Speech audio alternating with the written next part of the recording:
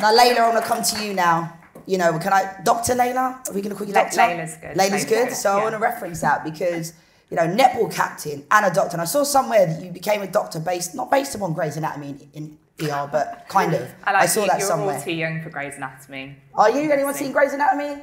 Yeah, okay, a few people. Yeah, it's not like Grey's Anatomy. But all jokes aside, though, how did you balance, you know, those two things? Because that is incredible. Doctor, captain, netball team, everything. Yeah, I think the thing about netball, and I don't know how many of you play netball, but it's something that we all play at school, but it's not a career that we can live off forever. So we're not footballers, we don't make millions of pounds. And so for so many netballers, there is something else that we have to do on the side anyway. And for me, I always wanted to be a doctor. And I remember my dad saying to me when I was at school, you can do this netball thing, but you're also going to do your academic thing. And I had loads of teachers and netball coaches that were like, you know, we don't think you can do both of these things. And I remember just thinking, you know, why? Like, you see so many people that do both things, or in every sphere of life, there's people that can balance things. So why can't I? And so along the way, that it's been challenging at times, but it's been so worth it. And I just want to say for any of you out there, I think there's lots of pressure on you guys, especially at this age, to know what you want to be or what academic pathway you want to go into. But I don't think it's that important to know. I think if there's things that you're passionate about, things that you're prepared to work hard at, then it all kind of works out in the end. And that's how I felt. I just was really passionate about both things and wanted to make them work. Absolutely. And I think something that you have to have as well is discipline when you're balancing the two. And obviously with your training schedule, talk to us a little bit about that training schedule and balancing, you know, becoming a doctor at the same time. Yeah, I do think you have to be organised, and I am not the most organised person at all. But it's making things work. And like Livy said, you know, we train quite hard in netball. I think people often think it's a girly sport that we wear flowing dresses and we just turn up to play. But we're in the gym a lot, you know, we train, we do weights, we do endurance, we do everything that elite athletes across all the sports do. So for me, it's been working that out over the years. So what time I train in between my shifts, or what training do I do on that day? Sometimes if I've had 13-hour days, I'm just like, today is not the day to train. I'll do double the session tomorrow. And just knowing myself, knowing my body, and trying to make it all work. And I've had a lot of people to help me along the way. I've had a lot of really good netball coaches. I've had some great colleagues that I work with who have helped me. Really great teachers when I was at school as well, who helped me to be able to balance my schoolwork and netball. So asking for help and trying to be organised have definitely been important. I don't know if you remember this, my mum and dad always used to say to me, the best time of your life is when you're at school. When I was in it, I used to think, no, now I look back on that and I think life was so much easier and more simple during those moments, don't you think? Yeah, I do. I think it's more that you don't have all the other responsibilities like the bills that adulthood brings you. And so, yeah, you do. I guess you've got a bit more license to be yourself and kind of follow some of the passions that you have. And playing a team sport, how important was that for you? You know, being on a team, working together? Yeah, I love team sport. And when I was probably about 13, so maybe a bit younger than some of you guys, it was between athletics and netball for me. And I remember on the same day I had an England athletics triple jump trial and I had England netball trials. And I remember sitting there with the two sheets of paper just being like, oh, they're the same time on the same day, like what am I going to do? But I loved netball and I just loved that I could play with my friends. I loved that we'd win together, we'd lose together, and you'd have that environment.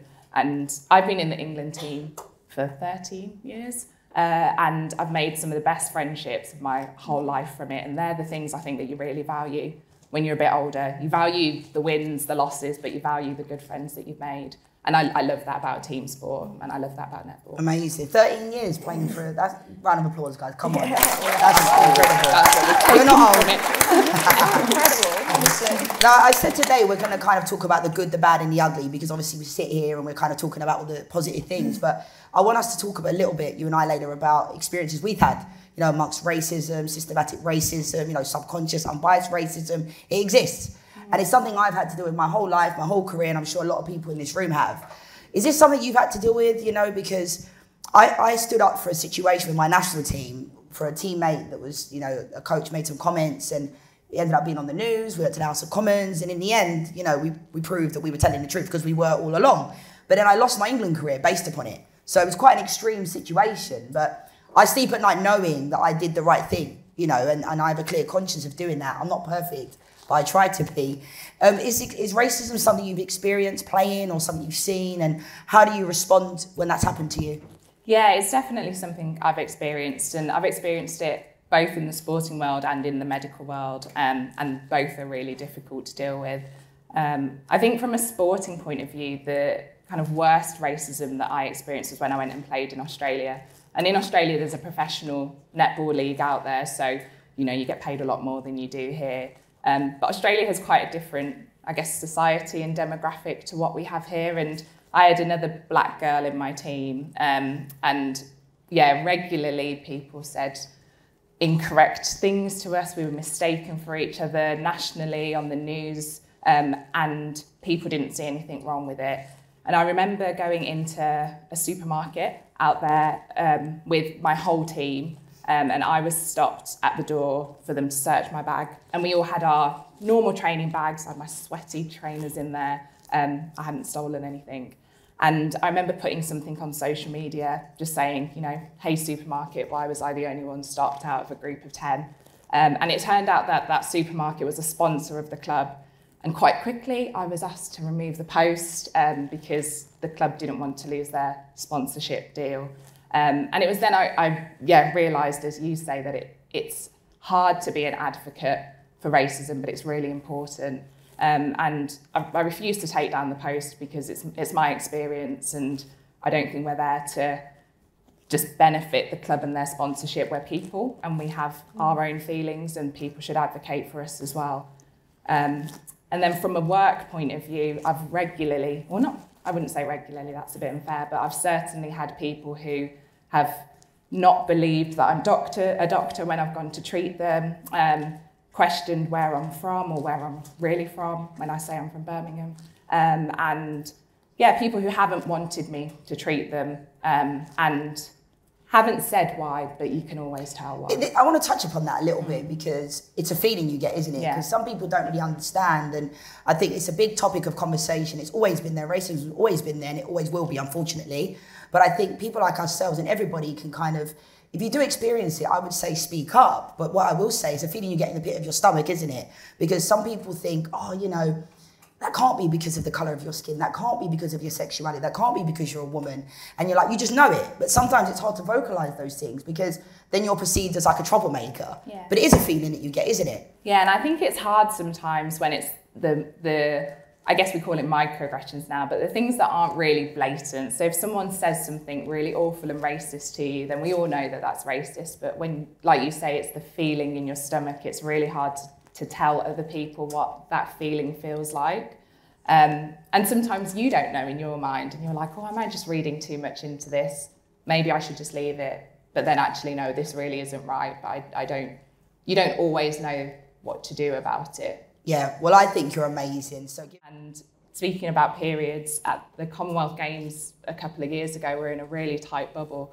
And it so happened everybody went on their period at exactly the same time, and just went all out of sync. And we really struggled to get tampons into the village because there was security checks, and we were ordering them off Amazon and just trying to get hold of them. And it's a distraction that you don't really want when you're in the middle of a Commonwealth Games, which is kind of the pinnacle for netball. And so they are things that, as women, you have to really think about. When you're packing your kit bag, you're thinking about your periods and you're thinking about what you need, where the men's games across all sports don't have that. So, kit, periods, really important conversations. And I know a lot of sports, football and netball, are talking a lot about sports bras and how important that is, and how periods can affect your training and can affect like your competition. And so, yeah, I do hope kind of in your generations there'll be so much more information for you all.